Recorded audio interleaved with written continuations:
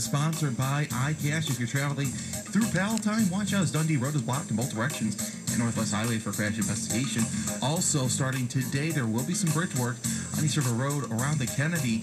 Will cause some restrictions and a full closure is expected sometime in the spring.